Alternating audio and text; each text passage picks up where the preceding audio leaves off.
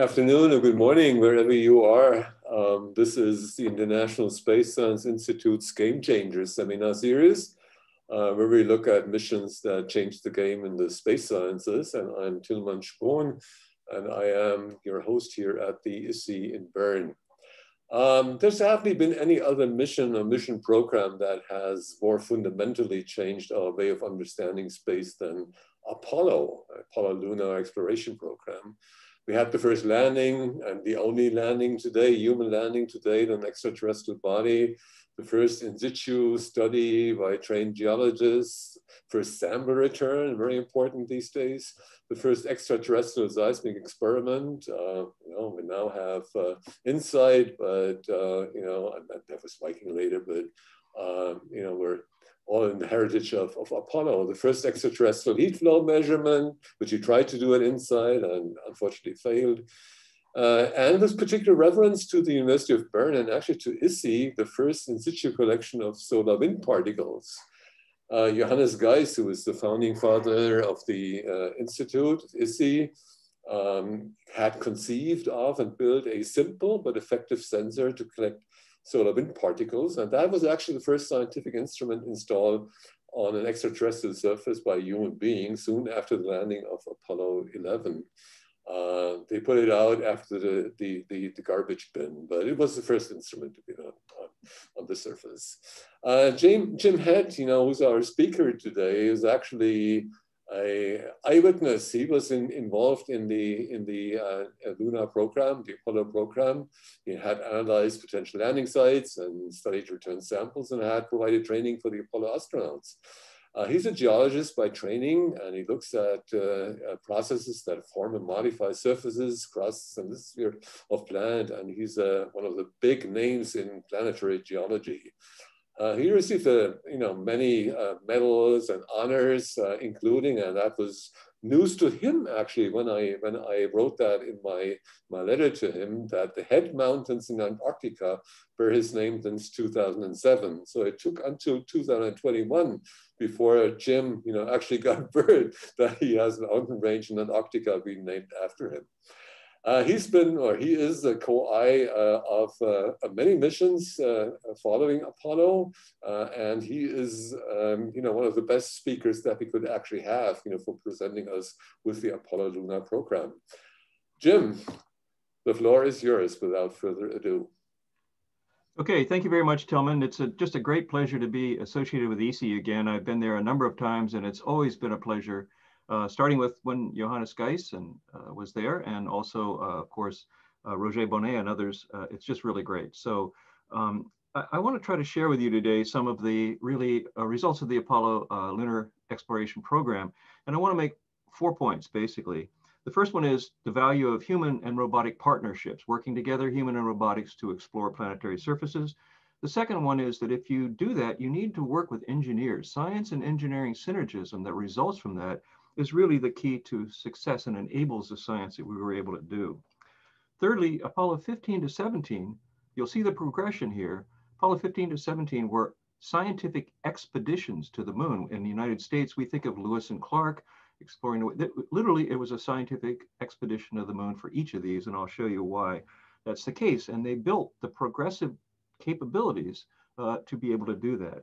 And then finally, Apollo, really, the legacy of Apollo and the game-changing aspects of Apollo are not something to look back on. There's something to look forward on, because this is the foundation that we build on to really understand the terrestrial planets and indeed exoplanets, et cetera. So those are the basic messages I'd like to leave with you by the end of the talk. And again, we're in the middle of the 50th anniversary, Apollo 14, between Apollo 14 and Apollo 15.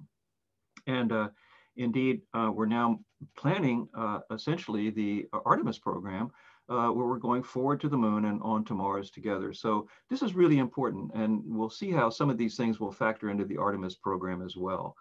Very exciting times. I spent, I think it was Monday, over an hour with the Flight Operations Director at Johnson Space Center, talking to them about operations on the moon with Artemis. These lessons are really important for the future. And it's great that we're working shoulder to shoulder with the engineers as we move on forward to the moon and then on to Mars. So it's really helpful to go back to set the stage for why this is such a game changer, to figure out what we knew before 1959, pre-1959. You know, it's most of you, of course, will not have a clue as what, but I remember that, okay? What do we know and what did we not know? Well, we didn't know the origin of the moon. We didn't know the age of the moon. We didn't know the age of the surfaces, the nature of the surfaces. Some people like Tommy Gold felt that when we landed in these Moria, they were filled with dust and the astronauts would sink out of sight. We didn't know, indeed, the origin of craters. Literally, there were two camps. One thought they were of impact origin and the other thought they were of volcanic origin. And there was no middle ground. It reminds me of politics in the US today. You know, you're either one or the other. It's not, there's no discussion to be had, okay? But most importantly, actually, to get perspective on this, we didn't know what the other half of the moon looked like, for crying out loud. So we didn't know what the far side looked like. This was pre Luna 3 and a Soviet mission that gave us the first fuzzy clues of the far side. So, you know, okay, in all honesty, it's not hard to have a game changer here because we didn't know anything, okay? But indeed, it's a lot more than that. So basically, let's go back to the early 60s. The Soviet Union was in fact launching tons of missions. They were really beautifully engineered and robotic missions, lunar landers, lunokhod, sample return missions, lunar orbiters. And they actually had Zond human-rated missions, which went into orbit around Mars or did orbits, returning to the Earth, et cetera, to set up. They were actually literally going to the moon. Buy me a beer sometime and I'll tell you all about the N1 and all these other basic programmatic aspects that unfortunately resulted in failure, but beautiful robotic engineering. This was a precursor again in 1961, this US-Soviet essentially power struggle, basically, global power struggle, for President Kennedy's speech in 1961, who set the amazing goal. What do you think? Let's send humans to the moon and return them safely by the end of the decade. Well, you know, I encourage you to read Chris Kraft's book called Flight, and you'll know from this that we didn't know anything. Okay, so let's see, we're going to put people in space. We need a global communication system. Oh, actually, we don't have one. We're going to have to make one. Okay, all of these things had to be done before we could even consider how to do it, let alone what to do in the process. I was in grad school in the mid-1960s to late 1960s. I was finishing my thesis, PhD thesis on shallow marine carbonate environments in the early devoning of the Appalachians, nothing to do with the moon or any other planet except the Earth. And I was looking for a job, and I turned to the College Placement Manual, which is a book of jobs. I went to the back, looked up geologists, and 16 to 21, there were like a dozen or so ads, but I never turned to those. I saw at page 62. I said, well, what's that outlier? I turned to page 62, and it had this picture of the moon, and it just had these words: our job is to think our way to the moon and back, with a phone number in the lower right-hand corner. I mean, how could you not call that number? So I called that number, and indeed a few little things in between, but I basically got the job. It was NASA headquarters, and from essentially 1968 to 1974, 3 or 4, I worked in the Apollo Lunar Exploration Program. I mean, we had incredible capabilities here. This incredible Saturn V launch vehicle, the command and service modules, the astronauts were in here. This, but eventually on the J missions, 15, 16, and 17 was hollowed out with a huge number of orbital instruments here. Landers down to the surface that took the astronauts there, and lots of equipment, ascent vehicle to bring them back with the samples, and so on. And so what did I do during this period of time? I worked at NASA headquarters. I was a systems engineer. I'd never had a course in engineering. I didn't even know what a systems engineer was. It turned out that a systems engineer was someone who thought their way to the moon and back. And geologists, it turns out, are pretty good at that because for a variety of reasons. So I worked in 1968 to 73 in exploration strategy. What questions do we want to address about the moon? Landing site selection. Well, where do we go to get those answered, the questions answered? And then once we get a landing site, what do we do when we get there? Okay, traverse planning. And then, of course, how do we implement the science goals and objectives? We need to work closely with the engineers. And this is where the science and engineering synergism comes in. You will see in a few minutes here that this was a beautiful example of how, working shoulder to shoulder with the engineers, we were indeed able to beautifully increase the capability at each time as they developed more confidence, we had more questions, and so on. And then, of course, astronaut training. Spent a huge amount of time with a group who took the astronauts around the planet, basically trained them, both in class and field trips, simulations, etc. And then we did tons of simulations. We practiced a lot. We were there in Houston in the actual mission operations in the science room.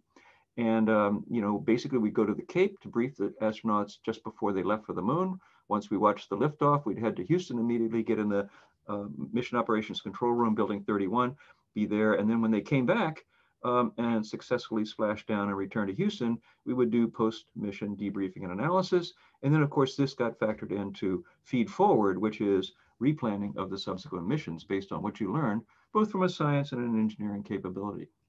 So here's something that I really want to emphasize. A lot of people think, well, Apollo, it's all about Apollo 11. We got a few rocks, et cetera. That was it. That was not it, okay? And the goal was, yes, indeed, to send a human to the moon, return them safely by the end of the decade. But there was incredible amounts, huge range of science at all levels during Apollo. And I want to try to convince you of that because it's important for the future. So this was the basic, understand the nature, internal structure, and history of the moon and its environment. And we had a four-pronged approach. Surface science station, these were geophysical and other types of instruments, the ALSEP. Surface exploration, this wasn't just the astronauts moving around on the surface. It indeed was deployment of gravimeters, magnetometers, active seismic, surface electrical properties instruments, and even astronomical instruments. Orbital exploration, astronauts stayed in orbit and continued in orbit once they left the surface. And there were lots of experiments on the orbiting spacecraft. And then the moon was used as a platform. This is critically important. It's a great platform. It's outside the Earth's atmosphere. Lyman alpha telescopes, gravity waves, solar wind experiments, et cetera. Huge range of science at all levels during Apollo. It's really important to remember that. Not only that, we didn't know anything about the moon. We didn't know, again, whether we were going to sink in. Is that an astronaut footprint? That's good news. It means they don't sink down to the surface, subsurface, and get buried with dust. So 21 robotic precursor missions prior to the time that Neil Armstrong set foot on the moon. In 8 years, 21 robotic precursor missions. Ranger, Surveyor, Lunar Orbiter, all these things did specific things to teach us about the moon so we could plan the human exploration. We work with all these data throughout the preparations.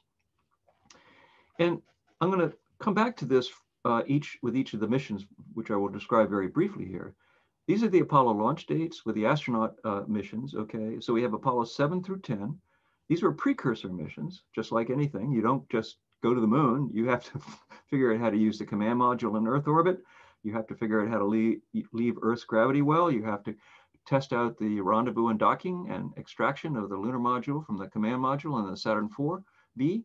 And then you have to practice in lunar orbit. This was all done prior to the first landing on Apollo 11 in 1969.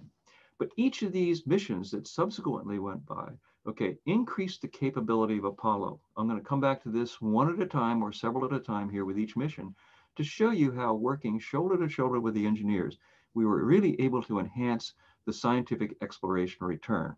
So of course, the first thing we wanted to do was to land safely. Oh, that's good, because as Matt Gollenbeck of JPL always says, if you don't land safely, you don't have a mission, you don't have a mission, you don't have a program. And of course, they're humans, so we're really concerned about their safety, obviously. These are really great, all of them highly motivated individuals and very interested in what they were doing, et cetera, et cetera.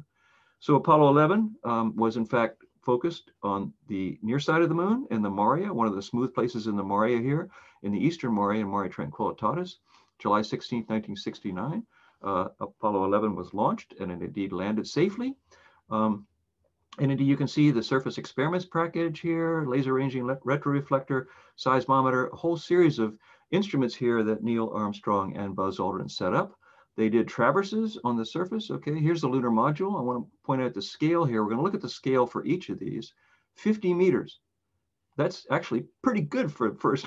You can see that they traversed around here for several hundred meters, setting up instruments, doing geological analyses, picking up samples in context, in geological context, and indeed accomplishing a lot of science. Now here you can see some views of the surface. This is the astronauts, Neil Armstrong here, setting up the flag, Buzz and Neil on a geological field trip we had out to Meteor Crater, one of many. And again, a whole host of things here. And I want to point out here, the solar wind experiment, which was Johannes Geiss's experiment here. Now, here it is being unfurled, as Tillman mentioned, the first instrument that was set up on another planetary body. And most people think, oh yeah, we planted the American flag. But everybody in Switzerland knows that actually this thing was the first flag on the moon. It was the Swiss flag, okay? Didn't have the cross on it, but everybody knew what it was. So when that was unfurled, I think we all knew what was going on. Switzerland was first to the moon. So Apollo 11 was on the surface for only one EVA activity, 2 hours and a half. And the total traverse was only a few hundred meters, which is not bad for first exploration of the moon. But they returned almost 21.5 kilograms of rocks. And these rocks and soils were amazing, okay? Basically, from these soils, John Wood, looking at these bright fragments here, was able to propose the concept of a lunar magma ocean. You know, even from the Apollo 11 soil, everybody was going for the rocks. John said, I want to see what was thrown in from outside. And he actually came up with the model after Apollo 11, just, you know, at the beginning of the lunar magma ocean. We'll come back to that. Well, we wanted to increase the capabilities. So we worked very closely with the engineers to increase the stay time on the lunar surface. Let's stay longer. Let's increase the number of times we can go out on the surface to 2. And let's demonstrate pinpoint landing. When Neil Armstrong pitched over, the way the lunar module works, you fly looking up at space, and then you pitch over as you're landing. And when he did that, he recognized there were a bunch of boulders on the surface. It was not a good place to land, so he flew it downrange.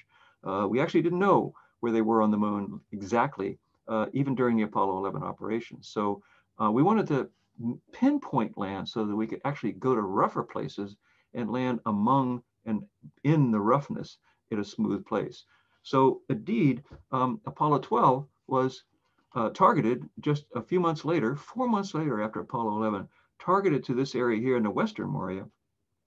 In fact, to the Surveyor 3 spacecraft location. This was an important scientific location, but one of the heads of, actually Bob Gilruth, the head of the Johnson Space Center, in fact, was instrumental in saying, let's target for the Surveyor 3 spacecraft so engineers can have a goal. And incredible. So they landed safely in Procolarum, Okeanos Procolarum. This is Al Bean getting out of the lunar module. And you can see here, there's the lunar module in the background. There's Surveyor 3. That was a pinpoint landing. You don't want to get too much closer to it, okay? And they were able to go over and inspect it. So this established pinpoint landing. And they were able to do 2 EVAs. Here's the location here. An EVA out to a whole series of craters here. And then we're able to set up the ALSEP, et cetera, and also get to different scales of craters here, which in fact excavated material from different depths. And they did a superb job. One of the things they commented on, though, was carrying things over this distance was a little problematic. That is to say, it would help to have a little bit of a mobility transporter to carry the samples and also all the equipment, et cetera. So they were on the surface for 2 EVAs, almost 8 hours of EVA activity with a total traverse of now 3 kilometers. And again, almost 34.5 kilograms of rocks and soils. Among those was a kind of a creek basalt. For those of you who work on these kinds of things, you'll understand, you'll know that that's a really unusual rock type and was beginning to be understood as a fundamental aspect of the thermal evolution and the petrogenetic evolution of the moon, possible ejecta from Copernicus, et cetera, and really, really important results. But they also said, again, when we debriefed, they said, hey, can we get some equipment to transport tools and samples, okay? So we worked on that with the engineers and already started thinking about that. And Apollo 14, which launched 9 months later after the Apollo 13 accident, if you will, 9 months after Apollo 13, launched to the Fra Mauro Formation, which was the ejecta deposit of the Imbrium Basin. So the big impact here through ejecta out, we wanted to know what that looked like, date the Imbrium event, and understand how ejecta is placed on the surface of the moon. So that was the goal for both 13 as well as 14. It was a very rough terrain. It's radially textured ejecta, and indeed, having the Apollo 12 pinpoint landing permitted us to go to, in fact, this area. And you can see the rough topography here. Basically, look at the hills here, and they landed in between these radial hills, and they did a great job. Al Shepard and Ed Mitchell went down to the surface, and Stu Roos stayed in orbit.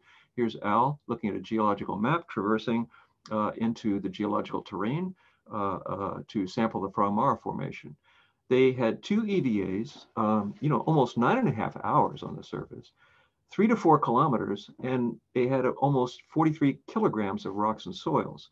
And again, you can see these tracks here. These are the tracks of the Mobile Equipment Transporter. It's the MET. It's a NASA thing. It's got to have an acronym. It was the MET. Here it is here. It's like a little wheelbarrow with all the stuff on it. You put your rocks in here, collect all this, etc. There's Al right there putting together a core to begin taking a core, such as you see here. And indeed, this really helped. So having this capability, working closely with the engineers, enabled even more rocks and soils and more traverse distance aided by this mobile equipment transport. The rocks from Apollo 14 were amazing. So not only the ejecta deposit from the Fra-Maura Formation, dating of the Imbrium event, understanding the relationships of how rocks can be broken up, and of course a cornucopia of samples in the Imbrium ejecta from the Imbrium impact event. Among these is a felsite clast. Now, recently people have argued that in fact this felsite clast may actually have been blown off Earth early in its history and indeed landed on the moon and got incorporated in this ejecta. Now, of course, that's under debate right now, but the point is that is indeed a harbinger of things to come. We actually will have a witness plate of events on the Earth, on the moon, at this time period when there's virtually no record of the geology of the Earth at that time. So again, a promising aspect. Here you can see the traverses that the astronauts undertook and a lot of the samples that they also took. So of course we're scientists, we wanted more, okay? So we work with the engineers to do several things, okay? How can we indeed increase the number of EVA periods to 3, maybe even 4, provide mobility to reach distant targets, and most importantly was because of the way you go into orbit around the moon and the way you like to land and then ascend and rendezvous with the lunar module, the command module and lunar module, it's best to be in a equatorial orbit. It's simplest. We wanted to do a plane change so that in fact we could go to higher latitudes. And so what that meant was that the astronauts not only had to do a plane change, but then as their orbit precessed, they had to do some complex maneuvers to get back to the lunar module. So this not only required engineering aspects to get these periods to EVA 3 and also to reach distant targets, but in fact required a lot of engineering and planning and astronaut cooperation to be able to do a plane change. So 6 months after Apollo 14, Apollo 15 on July 26, 1971 launched to the edge of the Imbrium Basin. We wanted now having samples from the Fra-Maura Formation, we wanted to get deeper ejecta from the deeper part of the lunar crust right on the rim and understand what the basin formation mechanisms and what the mare looked like there. Was the mare generated by the impact or was it later? And there's a variety of goals and objectives here for the Apollo 15 mission.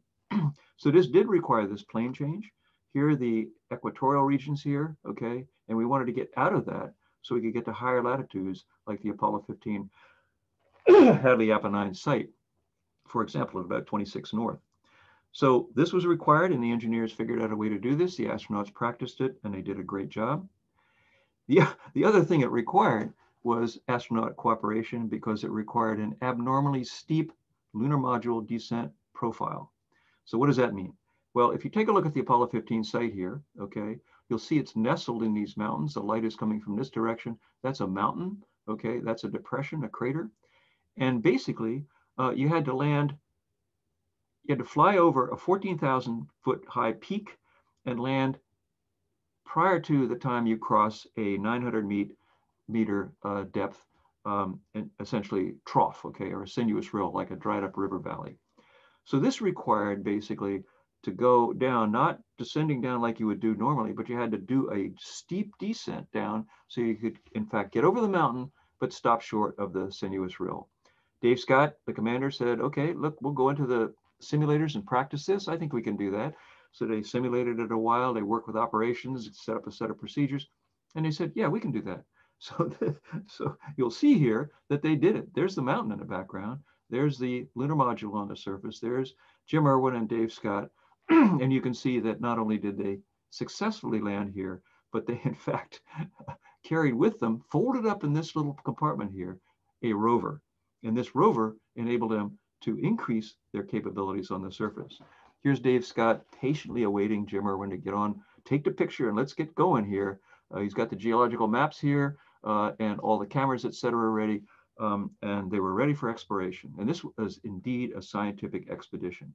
One stand-up EVA where they depressurized the lunar module, got up, opened the hatch, looked out the top, and did the lay of the land. Believe it or not, we landed in 20-meter resolution data. So the SIBA was important to figure out if there were any unusual things going on from a trafficability and other standpoint. They had 3 EVAs, 7 kilometers radius from the lunar module here, down to the Apennine front, et cetera. A total traverse of over 30 kilometers and 77 kilograms of rocks and soils. This was an incredible scientific expedition, incredible scientific expedition. And indeed, you can see from these images here, I'll just point out a couple of things. The Genesis rock that Dave recognized from plagioclase twinning, Dave and Jim recognized this. They saw the twinning in the sunlight, recognized it as plagioclase, and they said, that's coarsely crystalline. They figured all that out before they even got there. Dave said, Houston, I think we found what we came for. And indeed it was. There it is right there in the lab. There it is unpacking with Dave and Jim. They also discovered a lot of things. Discovery was a critical aspect. You know, you hear, oh, the astronauts were all scripted. Yes, we had a plan. No idiot would go to the moon or any place in the field geologically without a plan. Okay, trust me. 5 seasons in Antarctica, you got to have a plan. Okay, you need a plan. Okay, so indeed, but was it scripted? No, it was discovery. And here's a good example. Dave Scott discovered this green pyroclastic glass. You should go to the transcripts and the recordings of this, excuse me, because in fact, what this shows is the excitement in their voices as they make these discoveries. 40 years later, in 2011 or so, water was discovered in these glass beads by Alberto Sol in our lab at Brown, and it, like, amazing. This revolutionized our thinking. Dave Scott discovered that, and I have a picture, I couldn't find it here, of him sitting with an undergraduate who's showing him, after all these years having collected it earlier, the green glass that Alberto had just found the water in. But it was not just that. We understood the origin of the Hadley Rill from these data. We looked at the layering in the Hadley Rill, beautiful samples of this, et cetera. And indeed, on the way back from EVA2, Dave Scott was indeed able to sample this vesicular basalt, which gave us a lot of really interesting ideas about degassing of magma on the moon. We talked about this prior to the mission, saying, hey, look, you know, we're really trying to understand volatiles and lunar magmas. If you see anything vesicular like this, you know, sample it. Dave's on the way back. Houston's telling him to get back to the lunar module. You're running out of oxygen, get back to the lunar module. Dave sees this sample sitting off to the side, stops the rover and says, Houston, I got a problem with my seatbelt. I need to stop and fix it. Hey, oh yeah, we don't want you falling off the rover. He gets off, goes over, documents it, picks it up, samples it, gets back on the rover. Houston, my seatbelt's good. Okay, good to go. Get back to the lunar module. We call that an unauthorized stop. Dave calls it the commander's prerogative, and we call the rock the seatbelt basalt. That gives you an idea of the kind of training and dedication of these. I have to say one thing, that when Dave came back from the moon, he said, you know, he told me that I had so much fun doing the geology that I didn't even know I had my spacesuit on. Now, I don't know about you, but I think I'd be aware of that spacesuit as I looked up at the Earth a couple 100,000 kilometers away. But Dave was totally, he called it in the groove, as he said. So 9 months later, Apollo 16 launched to indeed the Cayley Formation, the Descartes region of the moon. The goal here was to study this dark area here. It was brighter than the Maria, but darker than a lot of the surrounding highlands. It was thought, because it was smooth, to be volcanic plains. Okay, so what was the volcanism going on here? And indeed, how did it get in place? What was its mineralogy and petrology, and what did that mean for the thermal and petrogenetic evolution of the moon? That was one of the main objectives of the Apollo 16 mission. So John Young and Charlie Duke descended down to the surface, where Ken Mattingly stayed in orbit. And indeed, when they got to the surface, they discovered that it wasn't highland volcanics, but basin and crater impact ejecta. And they, because of their geological training, literally and being smart people, okay, they immediately recognized this. And it was just amazing. So they, in fact, recognized this, altered their sampling plan and their strategy, et cetera, and did a beautiful job of sampling the breccias and modifications and the ejecta that they found here. They had 3 EVAs, they traversed 27 kilometers, and they picked up almost 100, not picked up, they documented in samples almost 100 kilograms of rocks and soils. Really fantastic mission, and it just changed our thinking about the moon as a whole. Of course, then we wanted to send a geologist to the moon as a member of the surface crew. It was really important in a way to, the astronauts, all the Apollo astronauts were superb. As a teacher, I have to tell you that I couldn't ask for more dedicated, highly motivated students. Trust me on this. No problem doing the homework. No problem doing, working overtime. Not a problem. We're going to the moon next Tuesday. Let's get this right here. And they were great. They were great. Having Jack Schmitt, the geologist on Apollo 17, was a beautiful compliment to the Apollo program and the scientific expedition of the J missions. So we wanted to go to a specific area here. We knew the ages of the Embrian Basin. We wanted to look at the Serenitatis Basin, which clearly predated this because the ejecta from Embrium came on top of it.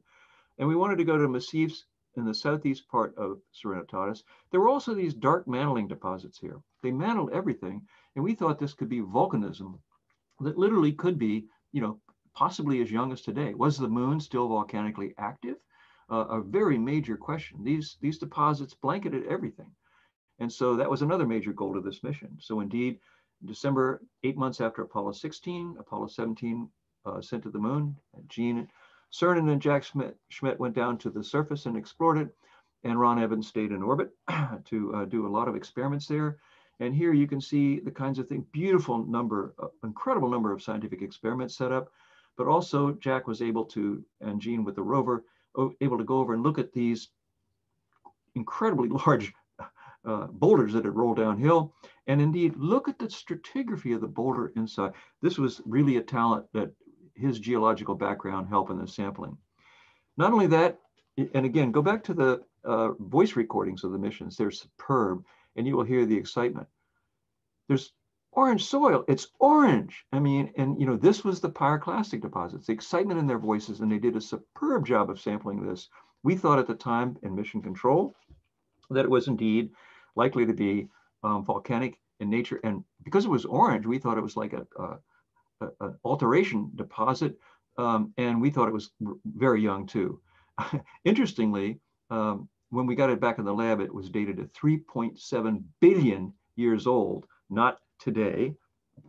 And we understood now why this stuff looked like it was essentially a young mantling deposit, because the pyroclastic deposits themselves actually ate craters. In other words, if you impact into a dark deposit, you don't see the bright ejecta you see typically, and you underestimate the number of craters. This was a major finding among many on Apollo 17. And they did 3 EVAs. They traversed 35 kilometers and returned 111 kilograms of rocks and soils. So this is amazing. So in my job, of course, was still not over here, because even though the Apollo program was coming to an end, we had plans to send roving vehicles to the next landing sites. I worked on Apollo 18, 19, 20, and 21, which none of you have ever heard of, but these were, in fact, going to have robotic rovers on them. The human rover would be converted to robotic and control from the Earth. It would have a panel, a group of caboose, if you will, on the back. And these would be sent off to traverse hundreds of kilometers to the next landing site to interpolate and extrapolate the information between landing sites. So again, science and engineering synergism was working beautifully.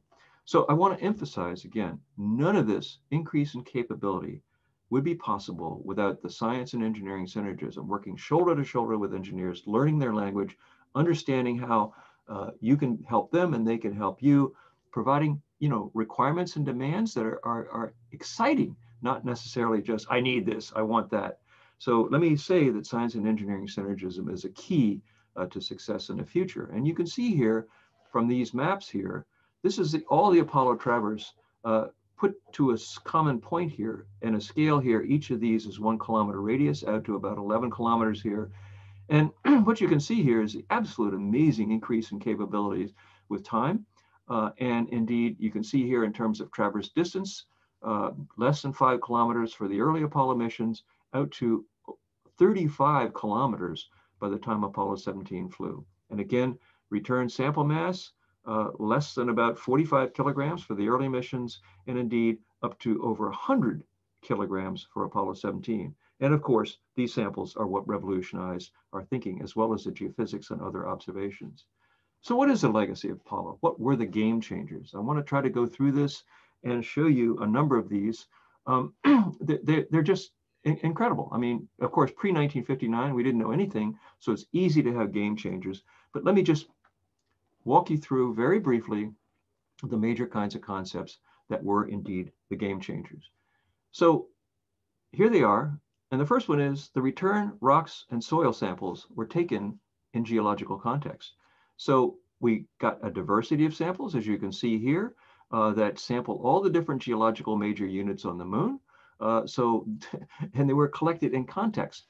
You know, they're not like meteorites coming in. Oh, this is interesting. I wonder where it came from. We knew where they came from. We knew the landing sites, and not only the landing sites, but actually exactly where it was picked up in the context of the landing site.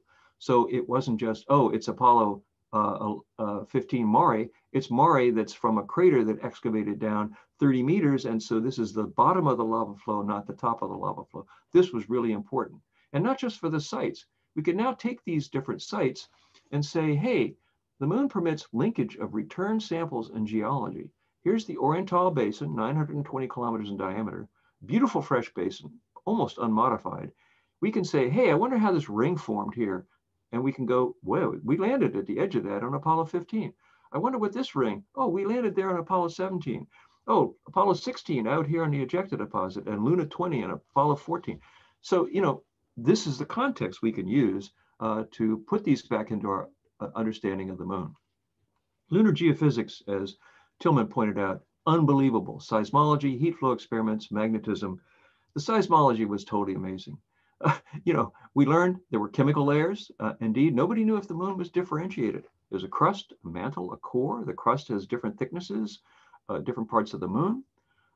In fact, the mechanical layers, there's a thick lithosphere at the present time, like 800 to 900 kilometers thick. That's really thick for a lithosphere in our terrestrial framework. And there were these chemical layers turned out to be unstable with time, okay? So the crust and the lower crust turned out partly to be negatively buoyant and foundered, and probably had a lot to do with providing the essentially feedstock for the Mare basalts, and possibly even parts of the core itself. And this all set the stage for the later thermal evolution. So without the geophysics and without the seismology, we would have known none of this. And this, together with a sample, set the stage for a lunar magma ocean concept. This is a concept that's critically important for all planetary bodies, because in fact, most of them had late stage accretional heating. And this leads to not just the moon, not just an anorthositic crust, but other varieties of petrogenetic aftermaths, which is what I like to call these. It also set the stage for a really nice paradigm that Ross Taylor set up, which is primary, secondary, and tertiary crusts. This is a really good paradigm to link the petrological, geodynamic, thermal, and geological evolution. So primary crust are accreted, are formed from essentially alteration by the energy associated with impacts. If there's the right conditions, it can have a plagioclase flotation crust, but it can be other things too. But the concept is there for sure. And then essentially secondary crust is partial melting of the mantle and extrusion of that out to the surface, or not, as the case may be. And then tertiary crust is a reworking of primary and secondary crust. So we can use this paradigm to think of the similarities and differences between the moon and the other terrestrial planets. This is a major, major change in our thinking, and a great paradigm to do. Yes, it's like this. No, it's not. Why not? The other thing is that the moon is stratified into mechanical layers. We talked about this briefly because, you know, basically 1,000 kilometers is the lithosphere, and this partially molten region of the lower mantle. These mechanical layers are really important conceptually. So the lithosphere is the outer thermal boundary layer, losing heat to the essentially to space, and it thickened and became less heterogeneous with time. Impact basins added a lot of heat, brought up heat from the interior, and made very heterogeneous lithospheric thickness as a function of time. But as these decreased, lithosphere became essentially thicker and less heterogeneous with time. There's a lot of lessons there for the thermal evolution of the planets. This also enabled us to think about mechanisms of planetary heat loss and thermal evolution. So it's very obvious in this paradigm that the moon, in fact, loses virtually all of its heat by lithospheric conduction. The lunar maria are inconsequential when it comes to advective heat transfer like we see on Io. And it's very different than what we see for plate tectonics. So this provided us with a basis on which to think about the other terrestrial planetary bodies with the moon as a globally continuous lithosphere. The other thing we learned was that from the seismology was that in fact, and the samples, that we could take a look at the lower Noeritic crust and the upper Northacitic crust for both seismic characteristics and also excavated material and piece together the compositional stratification of the crust. We also learned that impact cratering from the seismic data, in fact, created a mega regolith because of the impact fracturing, essentially autochthonous and allochthonous breccias, and this mega regolith here, hugely important in our thinking about the evolution of planetary bodies. So this was also a critical point too that the seismology led to. The heat flow experiments, they showed that there were lateral variations in fact, the heat flow. And indeed, this led to an understanding of the heterogeneity of potential heat loss on the moon. And indeed, later on in the evidence for an enhanced creep layer in the Procalarum creep terrain and the influence that that might have on the overall evolution of the moon, Brad Jolliffe and others, as well as Mark Wazorik and Roger Phillips, et cetera. And could these be, in fact, young basalts here because, in fact, of the Procalarum creep terrain? The recently returned Chang'e 5 samples will, in fact, address this question very, very well. So look forward to more on that. But the fundamental difference in asymmetries in heat flow experiments and the effects of those were born in Apollo. The lunar magnetic field, this is amazing, the discoveries, okay? Didn't seem to be a global field, but indeed, the Apollo data shows from the samples, from the surface measurements, there were magnetometers that were carried on the surface. Palmer Dial was the PI on those. Lots of really great scientists engaged in this early on. And indeed, there were orbital measurements during Apollo and of course, subsequently as well. The magnetic field intensity varied significantly with time. What's the origin of the dynamo? All these questions, what are the origin of these individual anomalies, are really, really critical in our thinking. And Apollo set the stage for the fundamental understanding of that. And of course, I'm a geologist. So lunar geological processes were also really important and enhanced by Apollo. Impact cratering. I mean, the moon is just a fundamental laboratory. We have all these fresh exposures of simple, complex craters, peak ring basins, multi-ring basins, and we can, in fact, piece these together and compare them to the terrestrial record, most of which is planed off. So we're looking at the deeper part. So it's an incredibly complementary record. It's enabled us to really develop excellent models for, in fact, hydrocode models and other models where we can actually put Apollo data in and essentially constrain these significantly, and to understand the crater to basin transition, going from impact craters all the way out to things like multi-ring basins. And it really revolutionized our view in lunar volcanism. Apollo revealed a range of features. For me, who works in planetary volcanology, it was just amazing, a beautiful cornucopia of features here that we needed to explain. Well, the Apollo images, as well as, of course, the Apollo samples, enabled us to figure out what was going on. How does the secondary crust generated? What are the processes of mantle melting in space and time? With the geophysical data and in sample data, we were able to map out the generation, ascent, and eruption of magma and model it and compare it to the surface features to figure out how pyroclastic volcanism could work in 1/6 gravity in a vacuum, and then map these concepts out of dike emplacement events to the features we see on the lunar surface, and indeed to work on the full range of volcanism to look at it as a function of time. And again, because we were able to date the surfaces and build up a chronology of absolute ages for relative ages here, we were able to indeed look at the frequency distribution of deposits as a function of time, map this directly back in to the thermal evolution of the moon with the pioneering work of Harry Hiesinger and his colleagues in understanding this. And of course, tectonics. I mean, you know, a basic concept. Sean Solomon published a paper many years ago. You know, the moon is a one-plate planet. I mean, it seems trivial now that you think about it, but at that time it was big news. There's a globally continuous lithosphere. It's a one-plate planet. It's not lateral tectonics, folks. It's vertical tectonics that dominate. So we get volcanism that's loading the Mare basins. They cause flexure and subsidence and graben. We could actually use these data to map out the thickness of the lithosphere as a function of time and understand vertical tectonics. And this stood us in good stead when we went to the other planetary bodies. And chronology. I mean, of course, chronology was a critical thing with the return samples. I can't tell you the number of people who at Bern and ISSI and others were fundamental contributions to these things. And I'll just point out a couple of them here. Samples provide the absolute ages for volcanism, plutonism, and cratering, time calibration of stratigraphy and relative ages. You know, we have these beautiful evolving understandings of what was going on as a function of time, which, of course, the samples calibrate the crater counting chronology, absolutely fundamental. And then this is what is extrapolated to the other planetary bodies. And if we hadn't had Apollo and return samples in context, we would not know this. And people absolutely take this for granted now, but it's all rooted in the Apollo program. And what about the origin of the moon? Oh yeah, by the way, pretty much we learn, not right away, but pretty quickly, that the moon formed from the impact of a Mars-sized object into early Earth. This is pretty amazing when you think about it.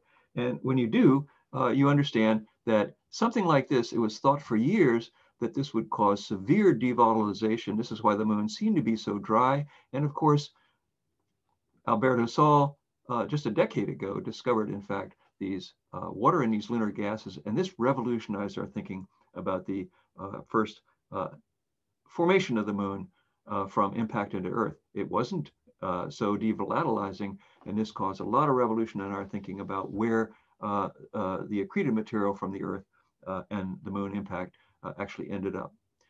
This is, of course, a context for the early history of the Earth. I mentioned the samples that may be from Earth on the moon, but this whole period here, if you think about the history of the planets as a clock, you know, we're lacking the first half of solar system history on the Earth. These are the ocean basins and the continents. On the moon, we have that. And this is really important. We have fundamental insights into the missing years of Earth history from this Apollo program. We also have it as a template for planetary accretion and bombardment history. I mean, this is, it goes without saying, but we take this for granted. The dating of the samples brought back from Apollo, knowing where they come from, this is what can give us the essentially template on which we can build an understanding. So we know, in fact, what the flux looks like. We know from how, then we can put this into models for the evolution and test out models of what's going on in the outer solar system, and also think about how we can, in future exploration, calibrate this. Recognize here that the South Pole Aitken Basin predates much of this apparent cataclysm, or is it part of it?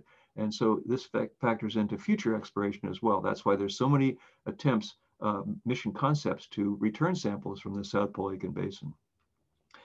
And of course, the moon and from Apollo is a cornerstone for interpreting the terrestrial planets. The legacy of Apollo, what were the game changers, really the cornerstone. Most of what we think about here and conceive of the thickness of the crust, the characteristics of the crust, et cetera, are mapped from Apollo understanding. Modulated, of course, on Mars for the presence of water and other types of things, but it really is fundamental. This enables the basic chronology for the Earth and history of the planets. We now have a geological record of one-plate planets for what was going on in the early history. And this gives us an idea of, even for Venus, you know, where it fits in this overall context. And that's all due to the framework from Apollo. So I want to just end here with a very, very fundamental thing and something very important for ISSI and also University of Bern. And it's using the moon as a platform and a template. Of course, I mentioned the solar wind experiment. There were solar wind spectrometers that were deployed. There were dozens of instruments on different missions that, in fact, were able to understand, using the moon as a platform, understand space weathering, a critically important aspect of the moon, and the planets and the asteroids, et cetera. And of course, astronomy from the moon. On Apollo 16, you can see here's John Young jumping off the moon at about 1 meter.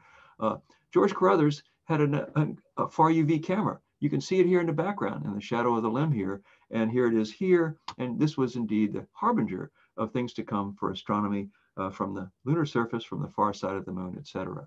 So indeed, the Apollo Lunar Exploration Program was a fundamental game changer, So here we are going forward to the moon and on to Mars together, forward to the moon in the Artemis program. And I hope to be able to come back in 50 years and tell you what even more game changers we're able to do with Artemis. So thank you very much, and I'm happy to answer any questions.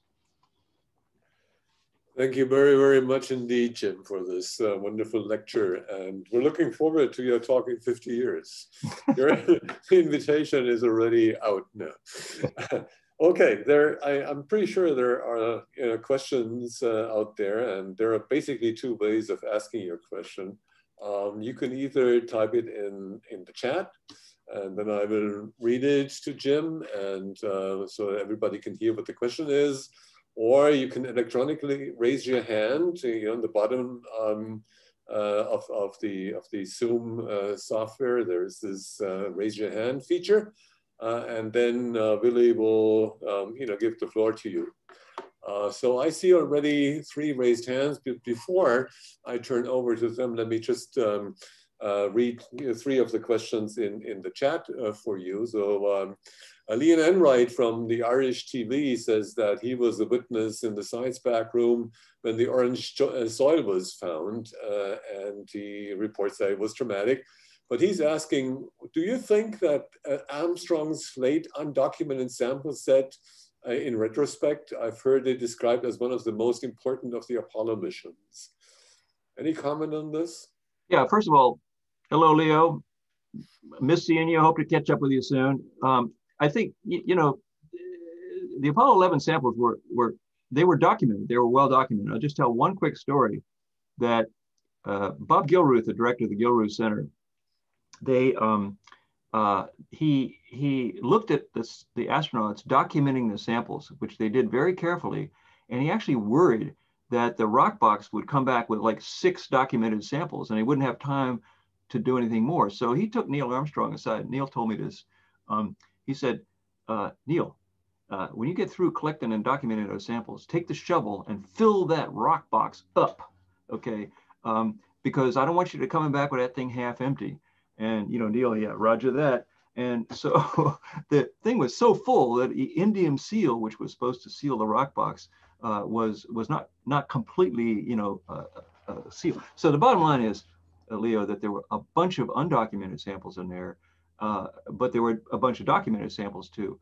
And the cosmic ray exposure ages, looking at the orientation of these things that were documented, all of these things were critically important.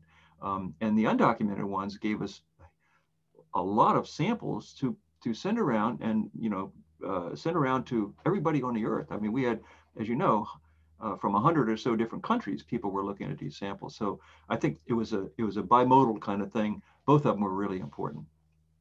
Okay, Stefan Nicolescu asked, that Apollo was conceived as a purely engineering program, a Cold War power struggle with the Soviets, without any plans for science. Is that true? No, that's not true. Basically, the overall motivating theme, of course, was political. I mean, we never would have gone to the moon in the Apollo program for science alone. Absolutely no question about that. You just cannot justify the cost. But once it was decided to go there, there were 2 factors. One of them is you never know when you're going to be able to actually land. You have to have precursor missions, et cetera. So a lot of rockets were built, a lot of lunar modules, et cetera. And early on, the National Academy of Sciences, international scientists, et cetera, made the case to the federal government and to NASA that in fact science should be a fundamental part of this. And indeed, science was in there from the beginning, okay? These things didn't just happen overnight, these science and engineering things. The key to the success here was in fact that we were able to, once the engineers were able to accomplish an objective like landing safely, we were able to get them excited, okay? How can you help make our scientific dreams a reality?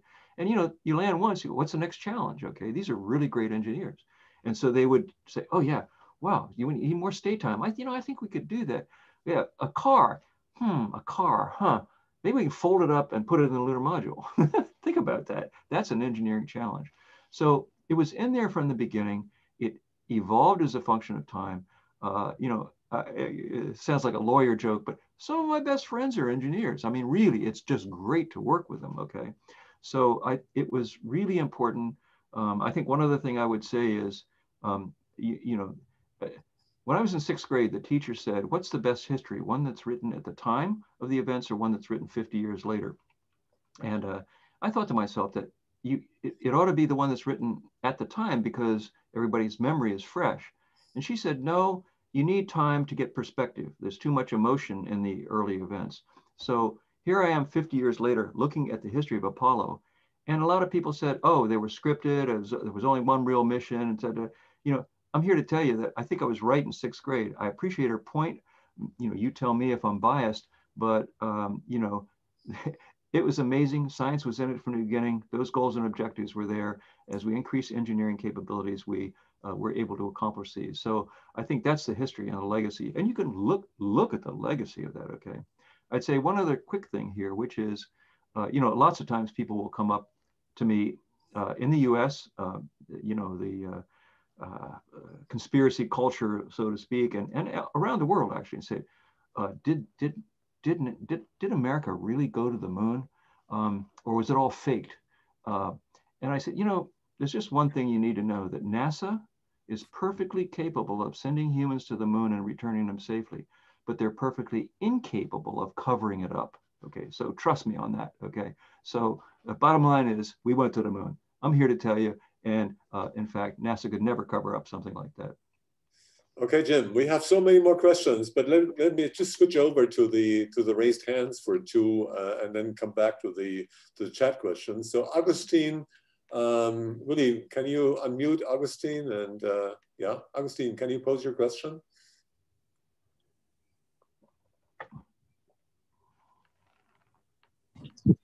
Sorry, I pressed it by mistake. In any case, thanks for the great talk. Thank you. Greetings. Okay, Roger Bonnet is next. Oh.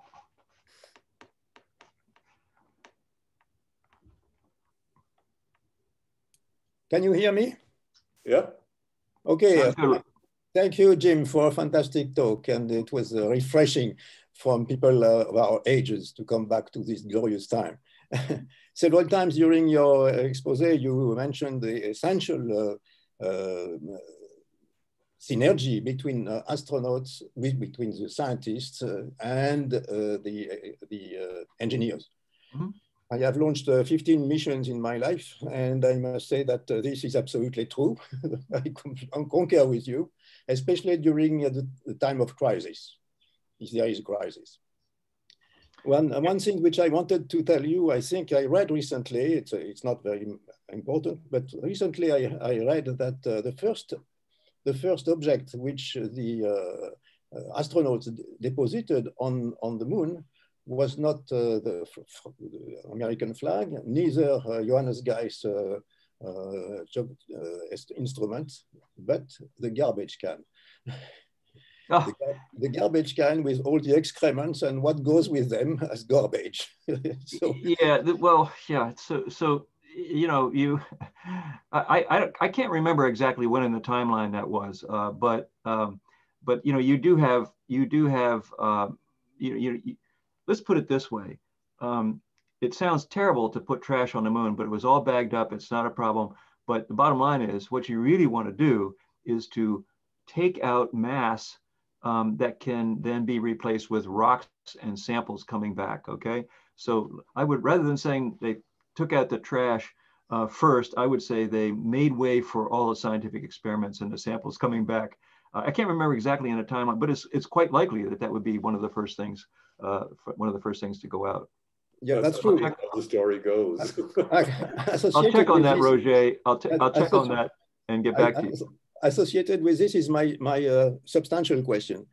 As a scientist, whom you are, how do you react to the ambition and plans of private companies to explore resources of the moon, developing villages, or one village on the moon? how can we, and these will certainly have an impact on the environment of the moon and therefore on the science that you can do. So what is your opinion and attitude with respect to these two objectives, building things on the moon and extracting science from the moon? They seem to be incompatible. Yeah, Roger, it's a really good question, and it's something we absolutely have to face. Among those, in addition, space law, et cetera, et cetera. These are kind of things that are being discussed right now, and they need to be discussed even more.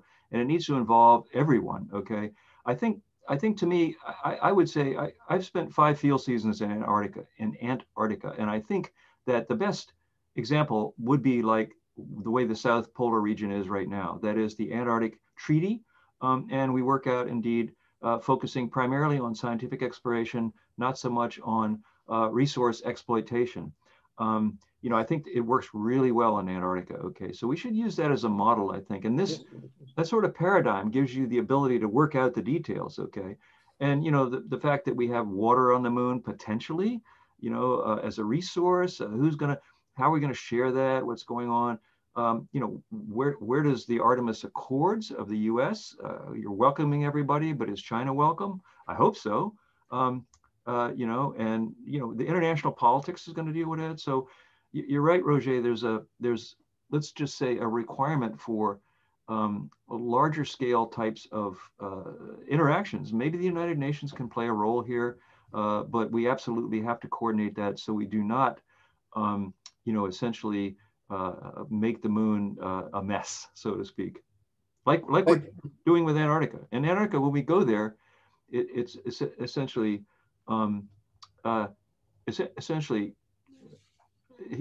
we try to leave it as we find it. Leave footprints only, and try not to leave those. Is basically one of our credos. Thank you. It's a beautiful answer. Thank you very much. I agree with you completely. Okay, let's take another one from the chat. Andrew Ball asks, what Apollo science has it taken the new orbital missions since the 1990s to unlock? Yeah, you know, basically all the missions that have taken place, I call that in a, you know, another talk sometime, basically the lunar renaissance. So, you know, after Apollo 17, we really left the moon. And had very few missions. And the deal is that, you know, in the mid to late 90s, of course, we began to send more robotic missions. Smart 1, you know, Lunar Prospector, et cetera. And then, of course, Lunar Reconnaissance Orbiter and other international missions. The Chinese have a beautiful lunar exploration program. It's just incredible, okay? And India, Russia, should be launching Luna 25 in early October, and we're going back with Artemis. So there was that lull in there, but I call it a renaissance because if you look at all the missions that flew then, we really began to build on the Apollo fundamental framework. If they'd been, you know, if they'd been missions without Apollo, we'd be looking at spectroscopy of the moon from orbit, but not really having the ground truth. But we know where the ground. We now know, you know, we can look at a high resolution, spectral resolution image and actually pretty much figure out what kind of rock types are there. That's great for geological and petrogenetic and analyses, but it's also great for traverse planning. We know where to go, okay, to get the samples that we need to fill in the gaps in Apollo. So that was an incredible time. It was a renaissance in lunar science. And I think it's helped set the framework for, in fact, the Artemis mission and all the activity that's going on internationally now.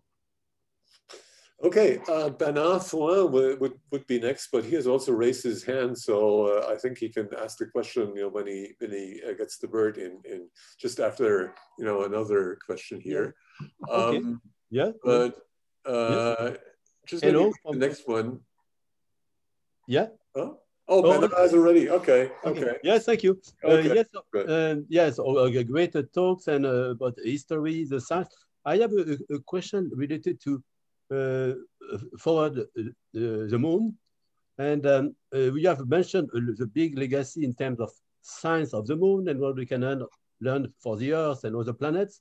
A bit on science from the moon with some of this early astronomy experiment, But what about now science on the moon? So life sciences, material sciences. So where they already thought how life, I mean, you had to maintain the astronaut alive, so the risk of dust, but also the potential of future life science activities in presence of radiation, in presence of the condition on the moon. So how would you see what was done at the time since Apollo, and what is the future for life science on the moon? Yeah, it's Bernard.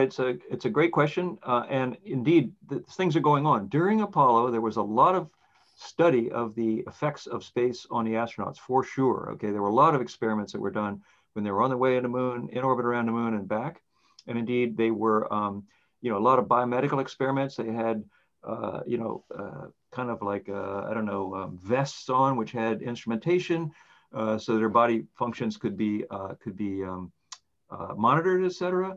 You know, lots of those data.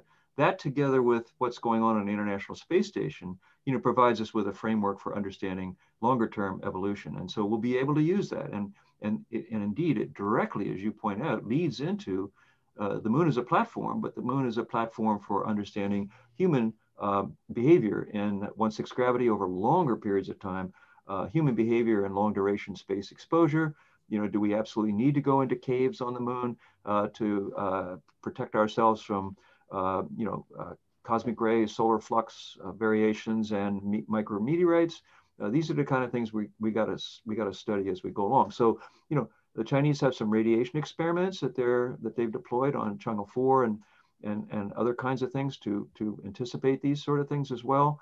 And it's going to be a really important part of the upcoming mission, so that we actually know how to live there for long periods of time. And I think Apollo helped to start the groundwork, lay the groundwork for that. And the dust is a real problem. You know, we're going to have a seminar tomorrow on, among many that are held on the lunar dust problem. You know, as you know, Bernard, dust was what killed Lunokhod 2 when it got dust on a radiator and it overheated. And it was all over the spacesuit. So it is a clear and present both operational and health danger. We have some students at Brown and Rhode Island School of Design who have actually been funded by NASA to look at ways to use new fabric to repel dust from the joints of spacesuits, et cetera. So even the students are feverishly working on this problem. All right. There was a question by Marchand. What fraction of the Apollo mission took place in the magnetosphere as opposed to out in the solar wind?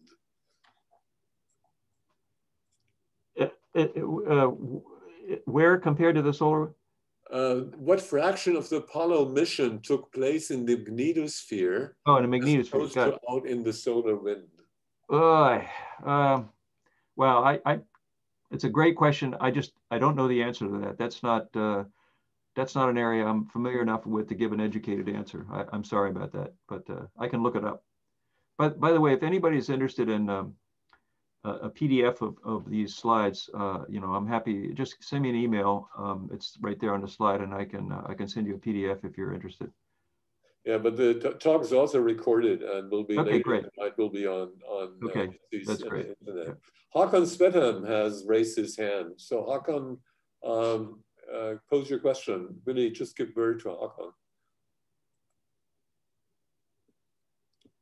Hey, Hakan. Hear me? Yep. Okay, fine. Thanks, Jim. Great to see you. And thanks for a fantastic talk. Really enjoyed it.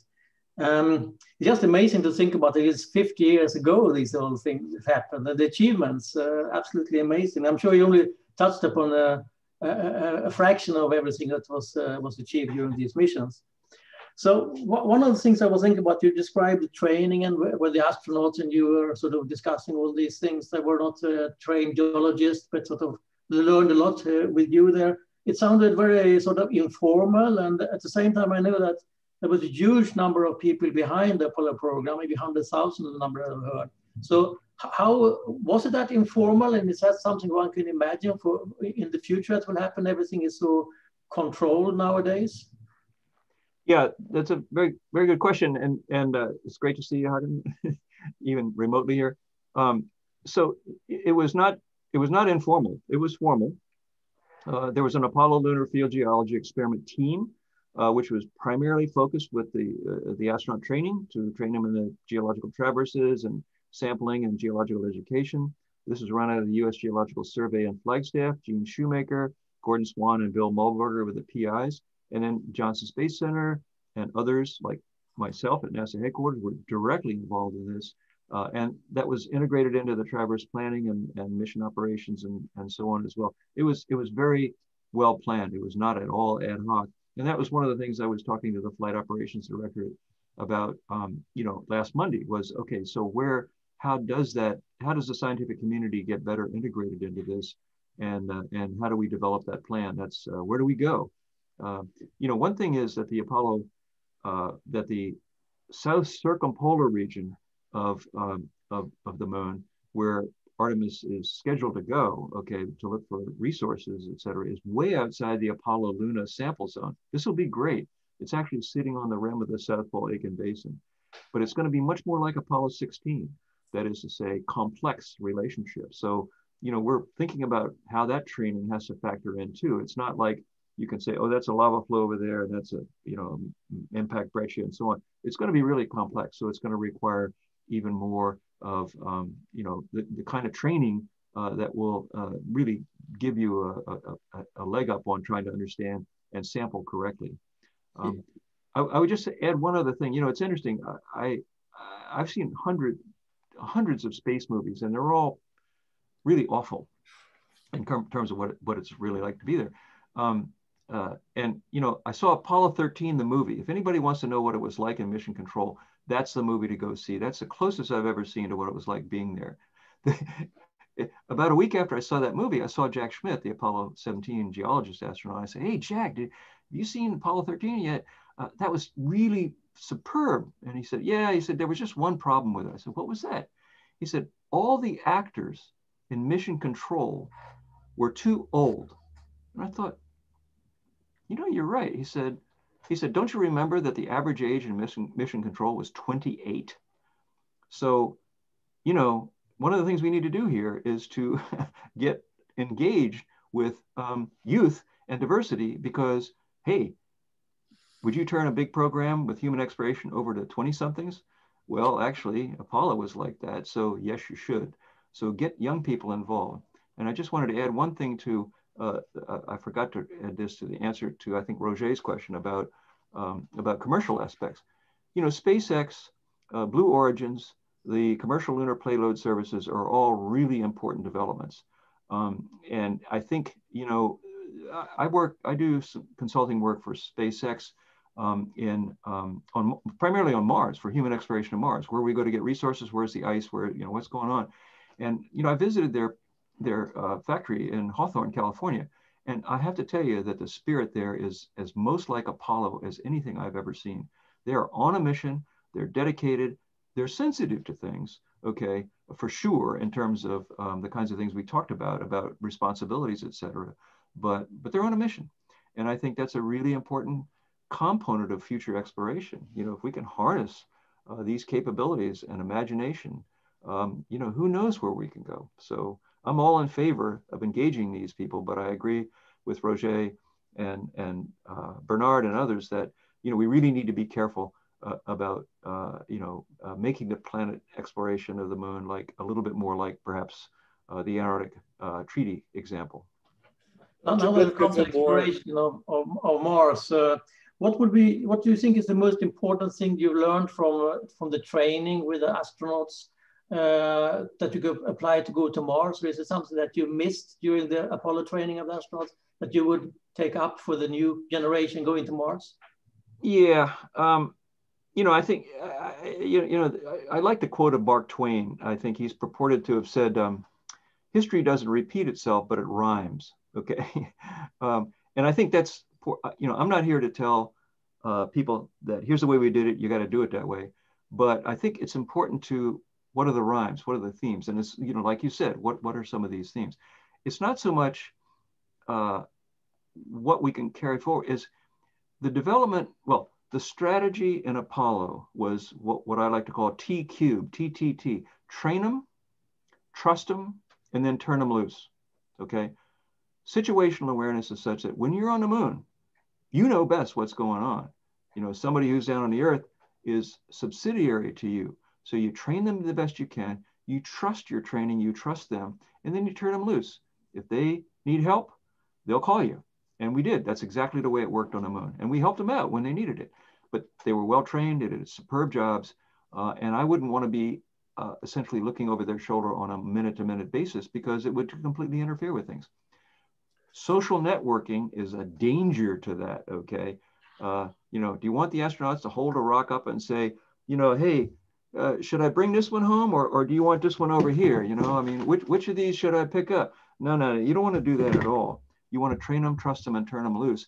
And I would say one thing is, when we think about Mars, which is your question, we're not going to have that capability. There's a 15-minute at least time lag. And when there is that lag, man, if you haven't trained them, trust them, and turn them loose, you know, they're not going to have the ability to do that. So one of the things we talked about with the Houston Flight Operations Directorate is making sure that when we do Artemis operations, we optimize the independence of the astronauts on the moon, because in fact, that's exactly the way it's going to be on Mars.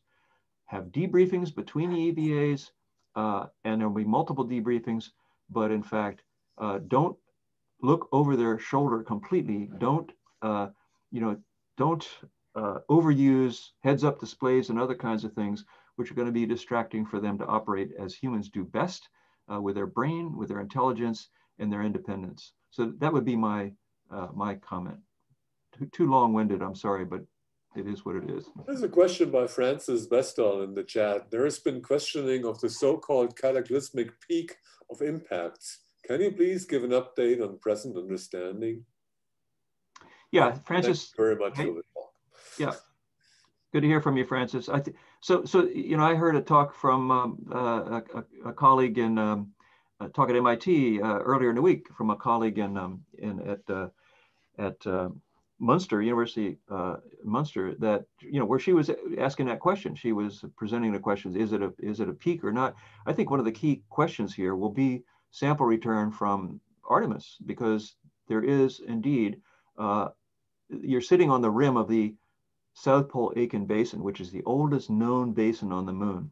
So any samples we bring back, and maybe the Chinese will bring back samples before we do from these areas, you know, these will give us, I think, some answers to that. What is the South Pole Aitken? How old is it? Does that help support, you know, if the age is 4.2, then you got to cram all those other basins in there, and I think that'll have a tremendous bearing on what's going on. So I'm optimistic that we're going to solve that problem with upcoming robotic and human exploration of the moon. Okay, Uli Köhler from the DLR Institute in Berlin asks, how realistic or how close was Jack's proposal to land one of the canceled missions on the far side? Hi, Uli, how you doing? So, yeah, so we had a lot of discussions about that. We actually did a lot of planning with the engineers, and the problem with the far side landing was that you needed a communication satellite. The Chinese did that. That's how they landed Chang'e 4 in the South Pole Aitken Basin. Okay, Magpie Bridge. Hey, you need infrastructure. There's a concept. You need infrastructure. Okay, so they did it. Put a communications, landed on the far side, etc. You know, that was an added expense. There was indeed, I think I would say, the added complexity. If something went wrong with a communication satellite, you'd leave the astronauts on the far side completely on their own, which at that point was not likely to be, you know, well, was just too dangerous. So it was discussed somewhere in the middle. Jack told me that somewhere in the middle, Chris Kraft, the director of Johnson Space Center, the legendary flight director, called him in his office and said, Jack, stop this crap, because you're taking up times of my engineers and we're not going to do that.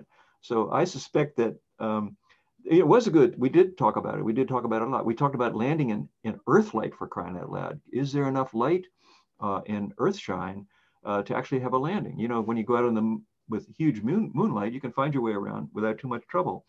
So there were a lot of things that were considered, but I think that one was probably not on the agenda for Apollo 18 to 21, maybe afterwards, okay? certainly it's an option today. All the things that the Chinese did in terms of Chang'e 5 mission, all the engineering capabilities and operational capabilities, that's exactly what you need for human exploration. If they have an orbital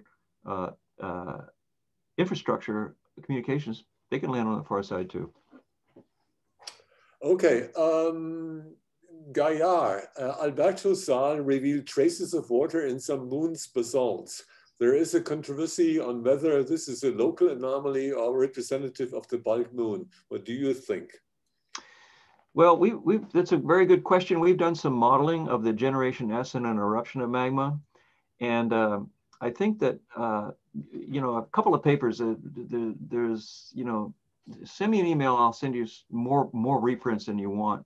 Okay, but the bottom line is, I think, you know, the question is, what is the water that's detected by remote sensing techniques? You have water in the rocks, okay, particularly in the picritic glasses on Apollo 15 and 17 that Alberto and others and Eric Howry and others have measured and discussed. And we've done some calculations on those that suggest that it's an endemic part of the magma itself, not necessarily something that's basically enhanced by shallow magmatic processes. You know, these picrites are from very great depths, more than a couple hundred kilometers. And based on the modeling, they come up pretty fast. And so there's not a lot of time for them to stall and build up water content that would give you a false impression of how much water is in the actual magma itself. So I'm pretty confident that that those estimates for water content are pretty robust for the primitive source regions of the mantle. Okay. Do you think there will be a program such as Apollo for Mars? Why or why not? The question from Johannes Geiss. Well, I think, you know, I mean, as we talked about, one of the big motivations for Apollo was indeed Cold War rivalries. I mentioned that we would never go such a robust program to Mars without that motivation. So how do we motivate humans to go to Mars? It's expensive. It's very expensive, of course. Are you talking about a threat? You know, are we talking about international rivalries here? It's quite frankly hard for me to imagine that a 21st century Cold War rivalry with China would generate that kind of motivation and interest. You know, I spend a lot of time working with my Chinese colleagues, and you know, they're going. You know, they have a plan. You know, the Chinese culture, you know, it thinks the very long term, very long term. So they're building a Silk Road to space. Don't even think that that's not going to happen. It's going to happen. Okay. You know, there's a lunar exploration program. If you look at the logo, those two things that are part of the symbol for the moon are footprints. It's going to end up with human exploration. The programs are starting to merge. So that's going to happen. So whether that, so I don't think there's a major international political struggle that's going to be generating the kind of thing that went into the lunar program with Apollo. Maybe the answer is that we don't work at détente or separate, maybe work at entente. Maybe there's a way we can put together all our efforts to in fact provide the resources that are required for human exploration to the moon, to the Mars, to the surface of Mars. I think the United States will do it eventually, whether it's a long-term program or not. I'm not sure what the exact motivation will be. I think more likely SpaceX will probably send humans to Mars before a single nation does. So lots of unknowns out there. But indeed, it's as you know, it's very hard to predict the future, and any one of those components, the international one, the private industry one, or some kind of rivalry could generate that kind of program. So sorry, I don't have a more. I'd love to know the answer to that question, but I think we're going to have to wait a couple of years. Yeah, as we all do. Jean-Louis Monin asked or wonders, you know, about the evolution and improvements between missions. You know, what was long planned and what was short-term planned between the missions that were so close after each other? Yeah, it basically the pace was set by a variety of things. You know, like I said, we would do debriefings when they came back. We would be picking landing sites for 2 or 3 missions ahead. They would be sort of a bake-off, narrowing it down to 2 or 3 for 2 missions down, narrowing it down, deciding on 1 for the next mission, and then factoring in the lessons of, you know, of the previous mission, the one that just happened, into that planning. So, for example, I did a lot of work on Copernicus Central Peaks as a human rated mission. That was a fundamental landing site. And it turned out that, in fact, the Apollo 12 samples, which suggested that they had a date for Copernicus, that was one of the major goals. So that kind of took Copernicus off the list and brought other things up to the front. Apollo 15 was originally scheduled to go to Marius Hills. Because we knew that some missions were being cut from the end of the Apollo program, we wanted to go to more combined major objectives. That's why going to the Apennine Mountains and the Mare and the Sinuous Rill and other things there were combined together. That put that site up into more favorable conditions. So you know, and then of course there were all these other engineering factors. How do we get the second or third EVA? Do we have enough consumables? It's hard for me to look back on this and realize that we actually did it all, but it was quite, you know, hard work. It was diligence, I think, on the part of the engineers and the scientists. And would I want to do it that way again? If it meant that that was all we were going to get, yes, the answer is yes. If it meant that we could do better by stretching it out, I would certainly want to do that as well.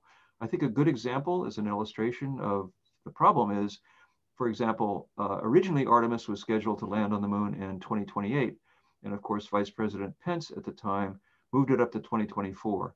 NASA is currently assessing whether that's realistic or not. I think the answer will surely be that will be stretched out. And quite bluntly, I think that's the smartest thing to do for sure, for the kinds of reasons you're thinking about. How can we do better with more time? Okay, Masaki Nishino wonders how harmful the neutron and charged dust particles on the lunar surface were for the Apollo astronauts and the landers, and how about lunar space weather forecast? Yeah, there were a whole host of charged particle experiments, and you know, I'm not being a geologist. I mean, I was very familiar with indeed the deployment and orientation and of that, but I'm less familiar with the results of that. I think, you know, a key issue associated, I think you're alluding a little bit to this whole question of electrostatic adhesion of dust, and maybe even this whole question of whether the moon has, you know, whether dust is electrostatically lofted. Is that part of your question? I guess so, yeah. Okay, I can't.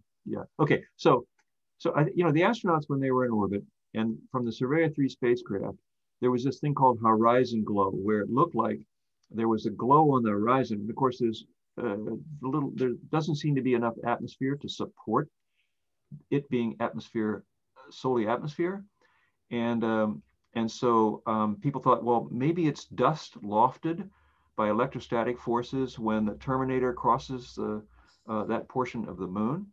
And a lot of effort went into these observations, and also there was a dust experiment on Apollo 17 where one looked at the accumulating dust. I think that the jury is still out on whether that is effective or not. It's still the observations of the astronauts and the Surveyor 3 spacecraft, I don't think have successfully completely been explained, but I don't think there's a good solution to the general question either. The CLPS program, the Commercial Lunar Payload Services program, will likely have a lot of experiments on board, which will be individual experiments sent to the moon, a couple of missions per year, which will try to address these kinds of issues. And I think maybe we'll have an opportunity to address that in the coming years, but I don't know the answer right now. I'm not sure anybody does. If you could choose a new landing site with your present knowledge or current knowledge, where on the moon would you go? Question by Annelot Baird. I would go to the interior of the South Pole Aitken Basin. I think dating the South Pole Aitken Basin, I think understanding what the mantle material might be on the far side versus the near side, looking for the same kind of evidence that we have for the moon is, for the near side of the moon is really critical. So South Pole Aitken Basin would be my highest priority. I would say that the second highest priority has just been accomplished by the Chinese, which is going into the Procolarum creep terrain and sampling Mare basalts, the young Mare basalts, to know their exact age, to calibrate the timeline, and also to understand when lunar volcanism waned, and is it generated by magmatic, essentially by thorium-rich substrates which help to melt the mantle in that region. So Chang'e 5 was dedicated to that area because of these questions. And so those samples are going to revolutionize our thinking about the moon in the coming just couple of years, actually, because they're now in the receiving lab in Beijing at NOAC, and they are going to be distributed. People are writing proposals at the present time. They're going to be distributed this summer. So stay tuned for some really important short-term things. And then let's figure out a way to get samples back from the South Polar region to look at volatiles and the South Pole Aitken Basin as well. Okay, M. Ahmed asks, you mentioned in 2011 that there was pyroclast with that contained water. What are the possible implications of this? Is this water trapped in the minerals or water in the subsurface?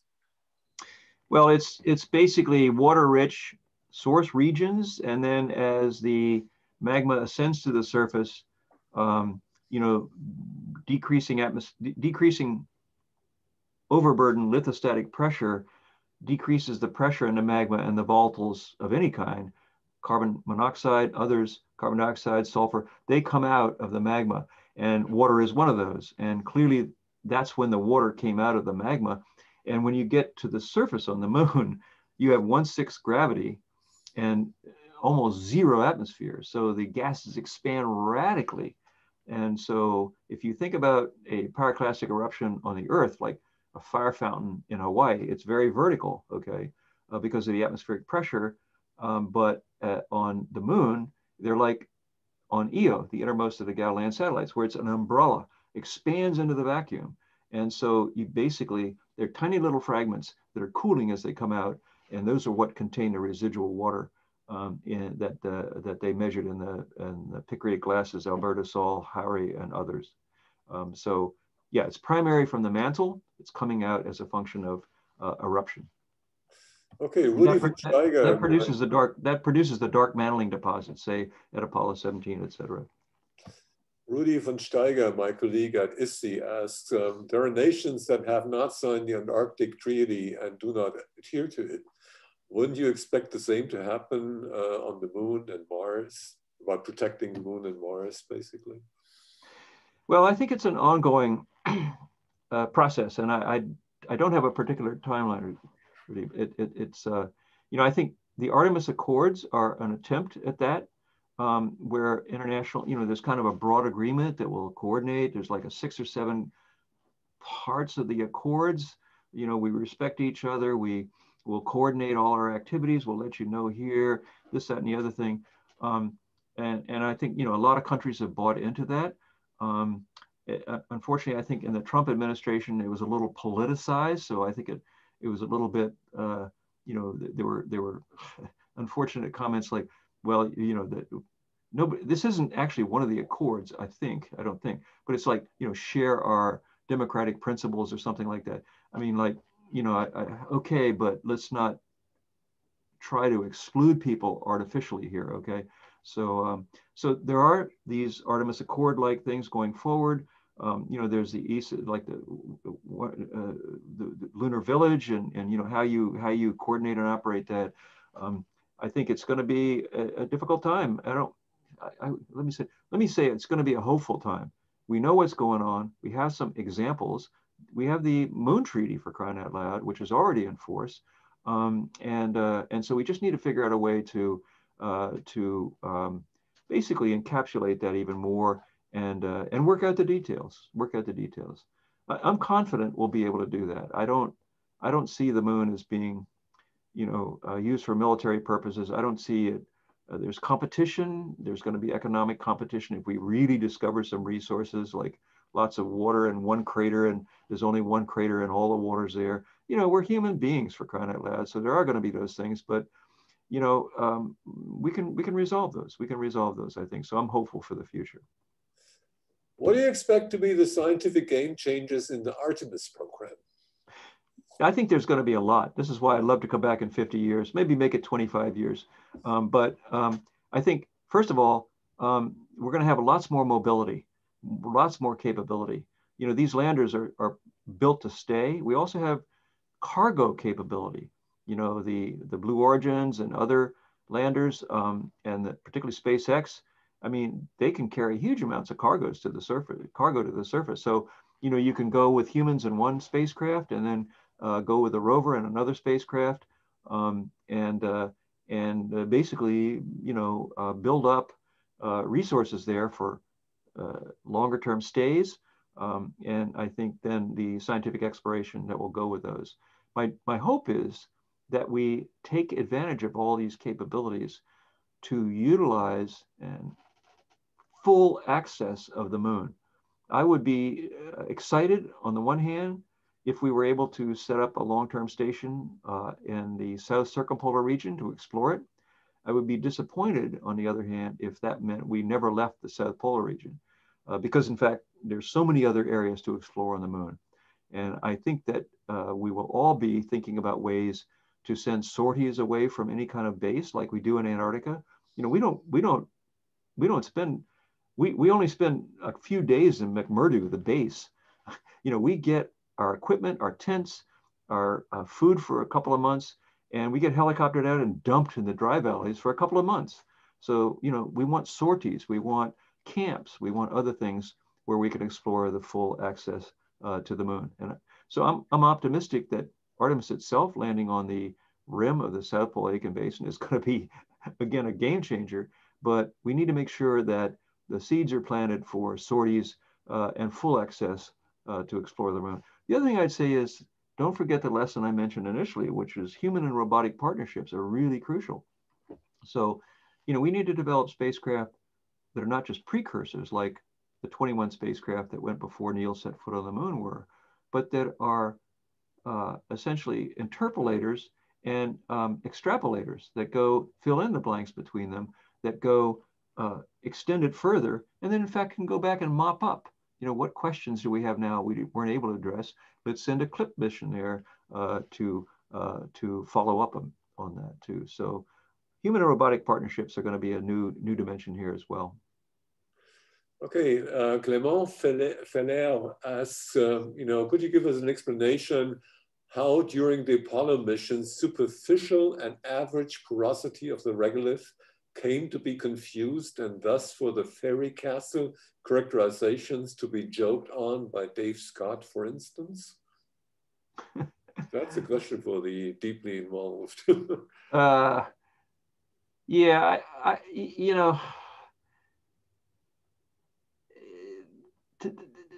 I would give Dave Scott's comments. I don't remember exactly what you're talking about, but let's say he made joke of the fairy castle structure.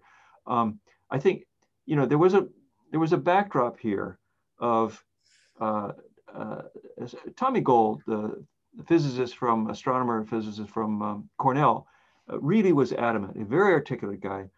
He was adamant that the lunar maria were made of dust migrating, and that basically the astronauts were going to collapse in. That's really different than the fairy castle structure. But I think people maybe confuse a little, not you, but I mean, maybe astronauts that they have that residue in their mind that we spend huge amounts of money to prove that the astronauts weren't going to sink in. And, that may have been their simple-minded way of talking about a fairy castle structure. No question, things like the fairy castle structure. That's why we had that camera, the gold camera, literally, Tommy Gold's experiment to look at that on Apollo 11 and so on.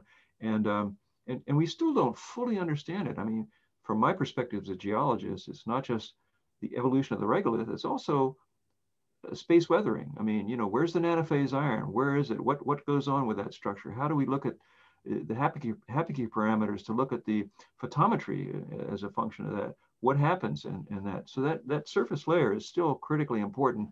And the fairy castle, you know, the role of electrostatics in that, these are all really still fundamental questions. And I think, I don't remember the comment by Dave Scott, but I would judge it might be going back to the idea that in fact that astronauts would sink in. A quick war story here. After Apollo 15 came back, we had a big conference in Houston at the big Building 1 auditorium, and I got Dave Scott to be one of the essentially chairs of the session. And you know, this is the commander of Apollo 15. Okay, so Tommy Gold gets up to give a talk about how the Maria are formed of lunar dust. And he shows a picture of the edge of Hadley Rail with rocks. And he said, look, these are rocks that have rolled down from the surface, and you know, the dust is surrounding them, et cetera. And so that proves my theory. And everybody in that auditorium except Tommy Gold realized that he's standing next to the guy who was at the rill and picked up the basalt bedrock that is not coming down, that formed from lava flows. And everybody's going, oh my God, what's he going to say? And Dave just said, well, thank you very much, Professor Gold. That's a very interesting theory. I guess I'll just have to go back and take another look. So yeah, you had to have been there, but anyway, I'm not sure it answers your question, but I hope it does. Okay, how many days do you think the astronauts should stay minimum on the surface? The Artemis crew is actually meant. You mean for Artemis? How many days should they stay on the surface? The Artemis crew? Well, I think that's just open to you know, I think for the moon, you know, it's not as necessarily as demanding an environment as it might be in some other situations. So you know, it's plenty non-terrestrial, so to speak. But I think it's going to be a question of consumables. I think, you know, it's going to be taking it days at a time, weeks at a time, and building up that confidence of essentially consumables, oxygen and water and other types of things. It might depend on how many resources you can extract from the surface in terms of water versus what you have to bring with you, for example. I see no reason why people can't eventually be there, you know, semi-permanently, if not permanently. It's just a question of time. So many questions, but we seem to be coming to the end. Here's one by John Rummel. Jim, do you think that the volatiles from the Apollo propulsion system will be detectable in the permanently shaded regions of the lunar poles? That's a really good question, John. I think so, you know, gases, when they get emitted on the moon, you know, are volatiles, and they'll go to coal traps eventually. So I would say that's the first thing we should look for. You know, we have a bunch of workshops that you're well aware of, and with this Lunar Surface Science virtual workshops, where one are considering what's the contamination from not only these giant landers, but the ones that went there before. And I think that yes, that's the first thing we should look for, is evidence for that. And that'll be good science too, to realize, you know, whether it gets transported there, how much, and then how long it stays. So that's going to be really interesting. It is a good question. And I think we have to worry about contamination as well. I think most people think of the polar ice deposits as being resources, but of course, we really should be thinking about them as geological records, because they really record, as John was pointing out, hey, volatiles from the Apollo program and you know, all the other international landers on the moon, you know, maybe they're that upper layer. If so, we can learn a lot from that. But don't disrupt the lower layers, because that's the history of accretion of volatiles in the solar system. How much comes from outer space, how much comes from degassing from the interior of the moon, and so on. And you know, but let's just be crudely blunt about this. Before we use water extracted from the moon to flush toilets in a lunar city, let's make sure we learn everything we can from the scientific analysis. It's an incredible record of volatiles in the solar system. Okay, I think we're exhausting the comments or the questions in the chat. So thank you very much again, Jim. This broke a record in the time we spent together with you on this in the Game Changer seminar. Very much so. We're almost 2 hours on now. So thank you very much for the time you devoted to this, and it's very much appreciated. And I didn't read all the compliments and thank yous that are in the chat. You can look at the record afterwards and look at it for yourself. Thank you very much for staying so long. To the audience, next week we will have a talk on the Rossi X-ray Timing Explorer, so an astrophysics talk, Timing the Extreme Universe by Tommaso Belloni from ENAF. This then will be followed in the week thereafter by an Earth observation talk on wind and waves at the ocean's surface, insights from this CFO-SAT mission with Daniela Hauser. The Game Changers will then come an end by the end of March and take a break for the month of April. And then we plan to be back in May with a more themes-oriented Game Changers follow-on seminar with talks about the origin of the solar system, comparison to other solar systems, black holes, and about problems in the terrestrial environment. So take a look at our website where you will see the program, and stay tuned. And we appreciate very much your visiting our website. Thank you very much again, and have a good day. Thank you all for thanks for the invitation, Tillman.